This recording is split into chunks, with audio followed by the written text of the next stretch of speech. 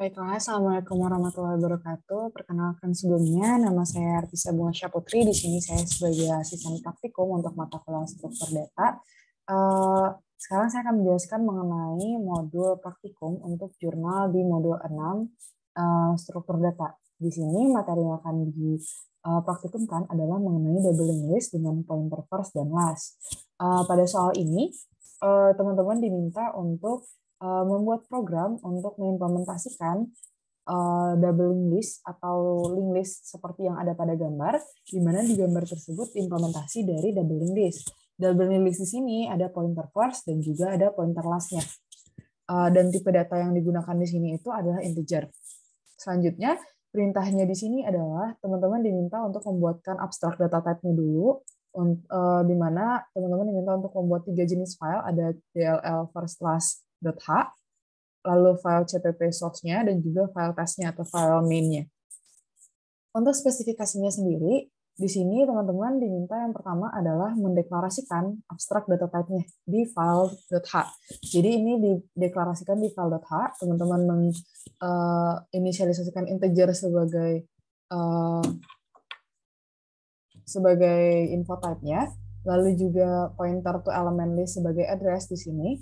Type element list-nya di sini kita memiliki info, next, dan juga pref, karena kita di sini menggunakan doubling list, di mana info adalah isi dalam dari list-nya, next adalah pointer menuju ke list selanjutnya, pref adalah menuju ke elemen list di sebelah kirinya, atau kembali ke kiri. Lalu kita karena memiliki pointer first dan last, maka di type list-nya kita menggunakan ada pointer first dan juga last. Lalu di sini diminta untuk membuat prosedur dan function yang akan digunakan untuk implementasinya sendiri, yaitu ada create list terlebih dahulu untuk membuat list-nya terlebih dahulu. Lalu create element untuk membuat elemennya, di mana info type yang digunakan di parameternya itu adalah integer, dan yang di-return-kan adalah address.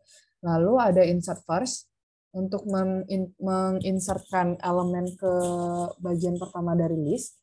Lalu ada insert last untuk menginsertkan elemen yang dibuat tadi ke last daripada list.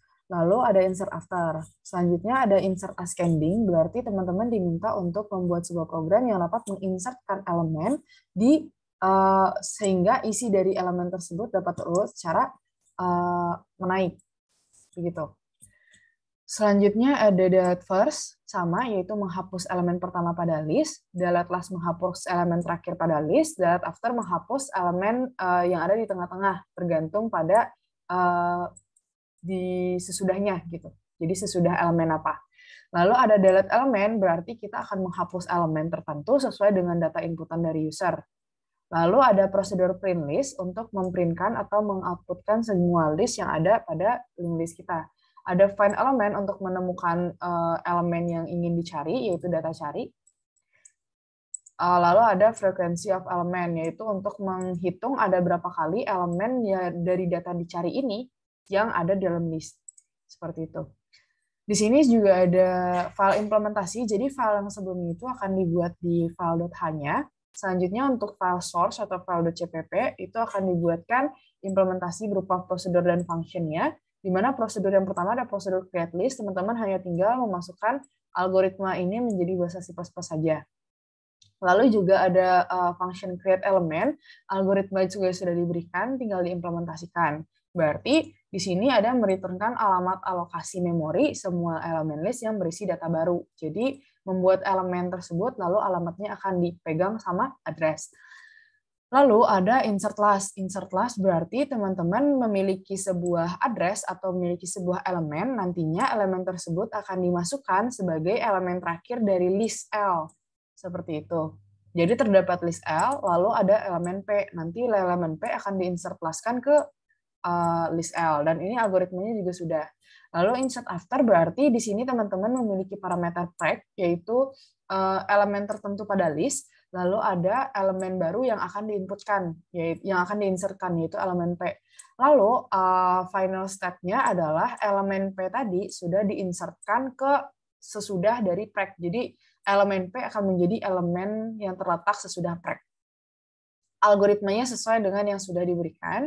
Lalu juga di sini ada delete first. Delete first berarti teman-teman akan menghapus elemen pertama pada list L, di mana elemen pertama yang dihapus itu akan dipegang oleh pointer P. Dan algoritmanya sesuai dengan yang sudah diberikan oleh soal. Jadi untuk yang pertama ini, algoritma akan diberikan langsung oleh soal, lalu ada delete after, berarti teman-teman diminta untuk menghapus elemen sesudah prek. Jadi elemen yang terdapat sesudah prek, itu elemen apa, itu akan dihapus dari listnya, dan elemen tersebut akan disimpan di address P, di mana elemen yang terdefinisi prek itu tidak sama dengan last, dan juga next prek-nya juga tidak sama dengan last. Berarti elemen yang akan dihapus itu berada di tengah-tengah. Selanjutnya ada print list, berarti teman-teman diminta untuk memprintkan atau mengoutputkan semua list yang terdapat di dalam link list kita tadi. Algoritma juga sudah ada diberikan. Lalu, program utama, teman-teman hanya tinggal mentranslatekan ini ke main program saja, ke bahasa C++, yaitu yang pertama, teman-teman create list dulu, lalu printkan list kosong. Nah, di sini teman-teman diminta untuk memanggil fungsi ascending. Berarti sebelum untuk memanggil fungsi ascending ini, ada beberapa fungsi-fungsi yang tadi belum ada di atas ini yang harus teman-teman lengkapi. Karena fungsi yang harus teman-teman buat itu adalah ini semua, dan yang diberikan algoritmanya hanya sebagian, maka untuk prosedur dan function yang tidak diberikan algoritmanya itu teman-teman buat secara mandiri. Seperti misalnya di sini insert yang diberikan hanya insert last dan juga insert after. Berarti teman-teman harus membuat sendiri prosedur untuk insert first-nya. Lalu juga di sini ada delete, yaitu delete first dan juga delete after. Berarti teman-teman diminta untuk membuat sendiri prosedur delete last-nya. Dan juga ada find element dan function dari frequency of element teman-teman buat sendiri, lalu insert ascending dan juga delete element itu juga teman-teman buat sendiri. Seperti itu. Di sini teman-teman diminta untuk insert ascending dulu, lalu print, insert ascending beberapa kali, lalu print, dan juga delete element beberapa kali baru di print. Selanjutnya, di sini adalah tugasnya, yaitu teman-teman diminta untuk membuat prosedur insert first. Jadi ini dilakukan secara mandiri. Teman-teman membuat prosedur insert first, lalu selanjutnya teman-teman membuat prosedur insert delete last dan juga delete element. Lalu teman-teman juga diminta untuk membuat function find element dan juga frequency of element. Nanti ketika semua prosedur dan functionnya sudah insert ascending juga, berarti yang teman-teman buat secara mandiri itu adalah insert first, insert ascending, delete last, dan juga delete element. Lalu yang teman-teman selanjutnya buat adalah function find element dan juga function frequency of element. Setelah semua prosedurnya teman-teman lengkapi, bagaimana caranya supaya bisa mengeluarkan jumlah dari elemen tertentu. Misal, di sini 20, ada 2. Berarti frekuensi yang akan di returnkan itu adalah 2, karena jumlah angka 20 di dalam listnya itu ada 2. Nah, sesudah semua functionnya berjalan, maka teman-teman jalankan perintah yang sebelumnya yang di bagian C, lalu ditambahkan dengan prosedur yang ada di bagian 2, yaitu bikin program utama seperti ini. Seperti itu kira-kira untuk soalnya. Nah, di sini saya akan memperlihatkan sedikit source code untuk file.h-nya sendiri. Di sini file.h-nya, teman-teman tinggal mendefine terlebih dahulu last-nya. Ini untuk mempermudah teman-teman sehingga tidak harus membuat l.first, tidak harus membuat p panah pref. Jadi teman-teman tinggal define saja. Lalu mendeklarasikan type def, berarti mengganti integer menjadi tulisannya info type. Lalu juga membuat pointer yang awalnya pointer to element menjadi address saja. Lalu juga ada inisialisasi struct atau tipe bentukan untuk list juga, dan di sini adalah deklarasi dari fungsi prosedur yang akan kita buat. Nah, di sini yang pertama itu create list sudah dibuatkan di